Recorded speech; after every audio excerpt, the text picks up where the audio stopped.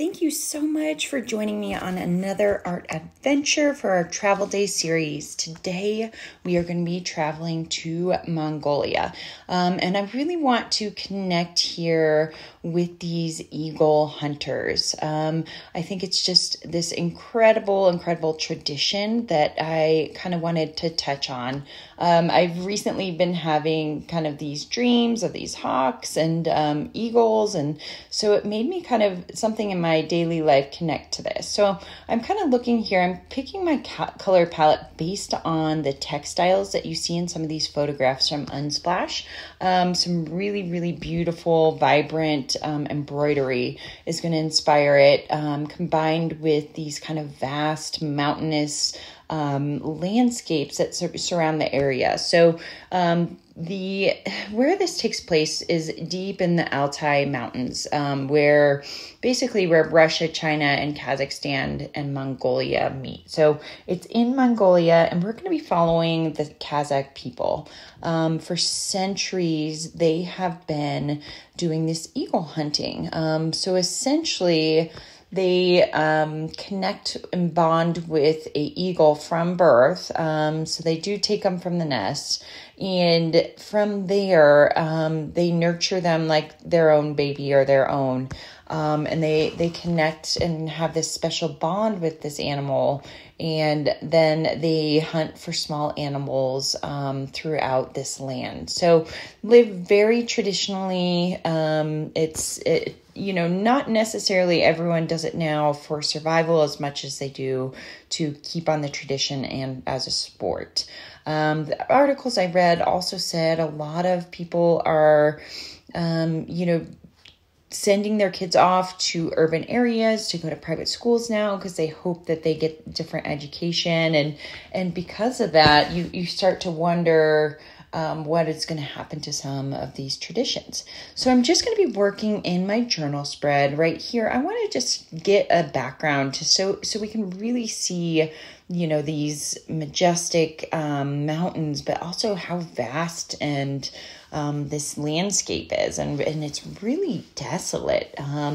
And then coming over here with my ink wash, I put a little bit too much ink down, so I'm probably going to kind of blot it.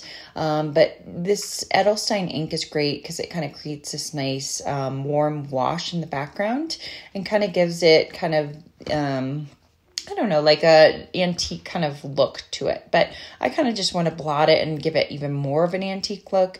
Or you could even go over it with water and just move it around to kind of give some texture to the background.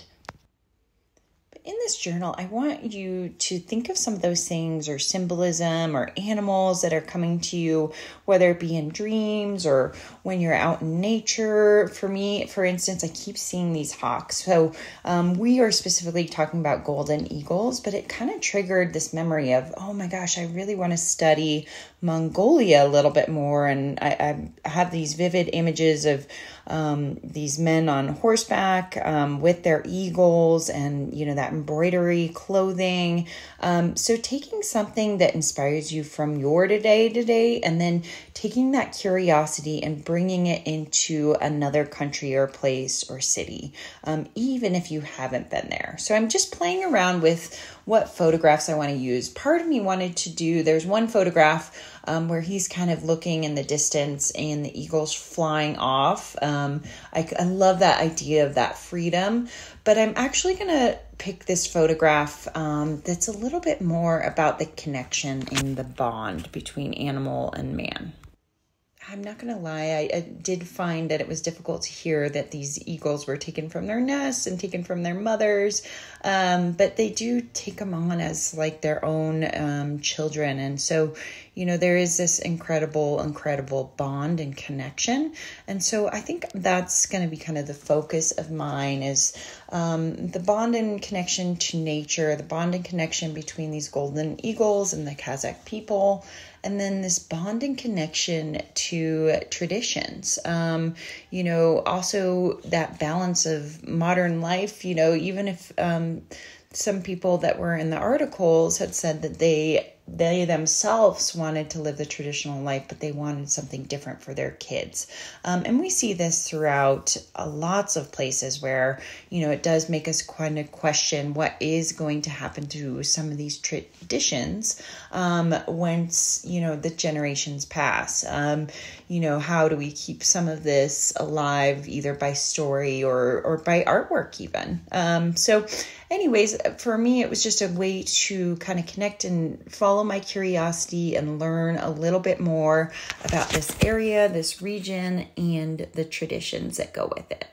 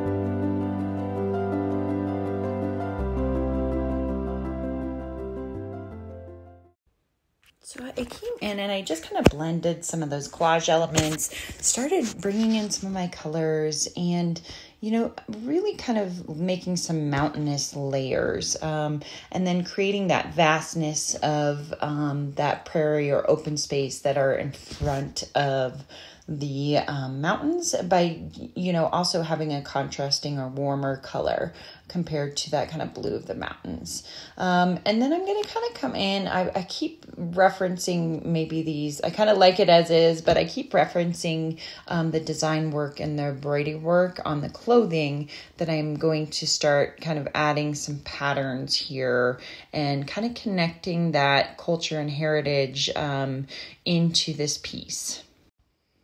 Living that, more traditional lifestyle, if you imagine where this is on the part of the earth, it's a very, very harsh living, harsh winters, survival of getting your own food and, not only that, but taking care of your own animals, having your horses and your eagles and your family. And, there's so much more that goes into it and this traditional lifestyle without having those amenities close by. And, they had talked to in one of the videos that I'll link in my blog about the drought and how that's impacted the hunting as well, that there's less animals to hunt for in this area as well.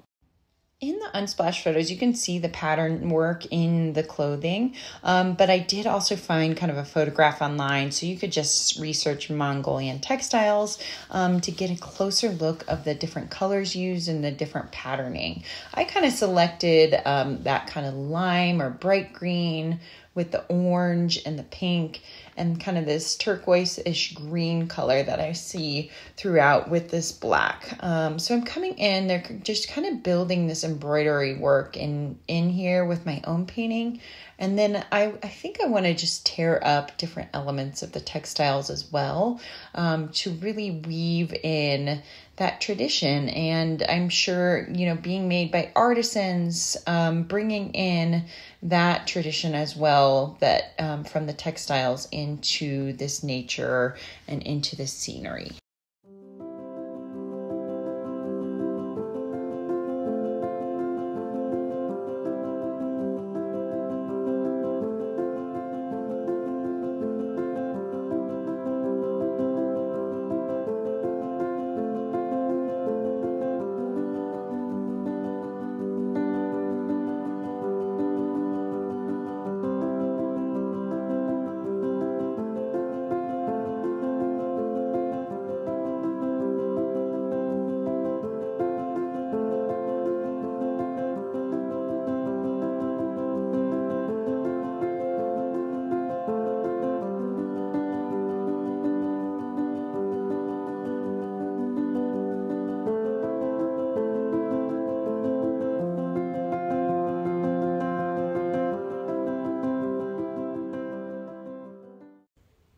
So I'm weaving in some of this pattern work, tearing up some of this textile and adding it in, and then coming in now with my white gel pen to kind of give it that kind of more stitched look or embroidered look, which you see into the textiles.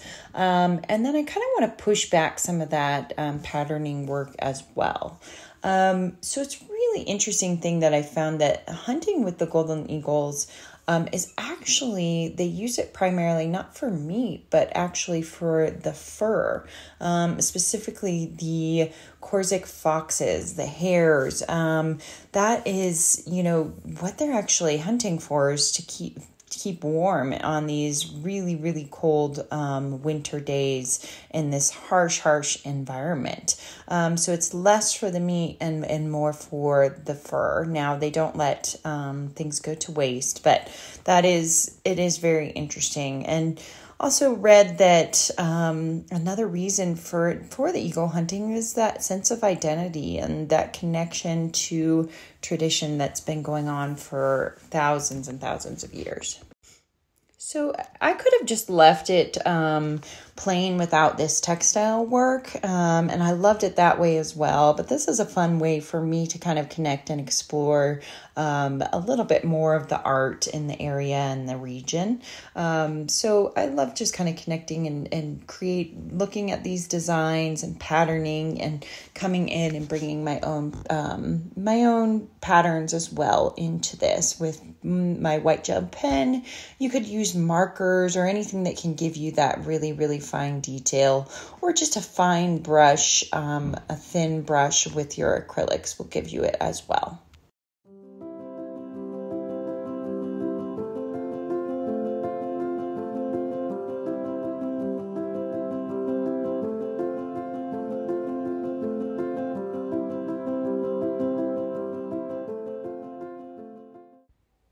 So I kind of want to push back these. So I'm going to use my soft pastels to just kind of push back. So I'm using it on the side and kind of almost creating this illusion of the clouds and using different colors of my soft pastels to add a little bit of vibrancy, but also to push back the design work so that it's just a little bit more subtle, so that my focus is still on the eagle and the man, and see the landscape in the background. If you've ever seen any of my classes or lessons, you'll see me use the soft pastels a lot to add that vibrancy and also to just kind of blend things a little bit better and bring in a different material. I think it's fun to work in mixed media, especially in your art journals. I would love to actually, as I'm doing this, do a portrait painting of one of these eagle hunters. But I didn't have a ton of time this week. And so it allowed me to still kind of connect to a place, a region. Well, just doing a mixed media art journal, it doesn't always have to be this fine art piece. You can still connect, you can still study an area and follow your curiosity, even through an art journal or a mixed media piece.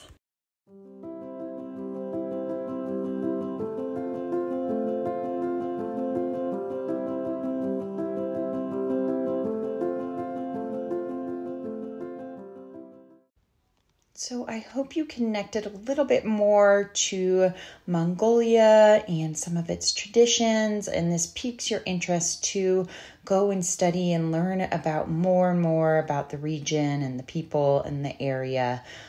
These lessons are always intended, they're short, my travel day series. We don't go into a lot of detail like we do in our classes, but I hope that it sparks some curiosity and gives you some prompts and ideas to continue your travel and art journey, and really continue to explore your curiosities. Thank you so much again for joining me. I would love to see what you create